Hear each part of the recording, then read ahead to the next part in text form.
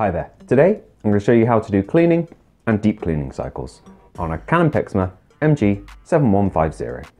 Now this is nice and simple, can be done from the printer itself using nothing but the touchscreen you can see here.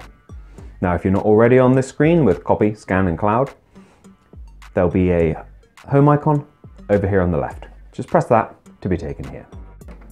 Now to get us started we need to get into setup, which we do by swiping the screen to the right. And you see here, there's a screwdriver and a pair of pliers. We press to go into that. Then we press maintenance. Then you've got cleaning and deep cleaning here. Cleaning uses a little less ink, but it's less thorough. Deep cleaning uses a lot more ink and is more thorough.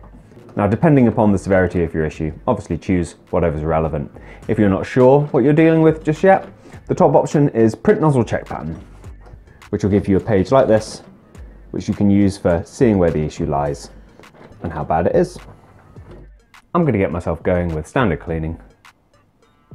Conserve my ink. So press yes. Now this will take your printer just a couple minutes. And what it's doing is pushing fresh ink into the printer's printhead to hopefully dislodge any dried or congealed ink you've got in there and hopefully improve your print quality.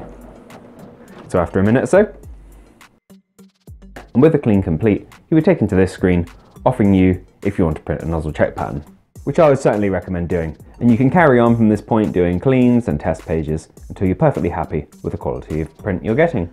If you found this video useful, please do let me know with a like. If there's anything else you'd like to know, please pop it down in the comments. Otherwise, thank you for watching and we'll see you next time. Take care. Bye bye.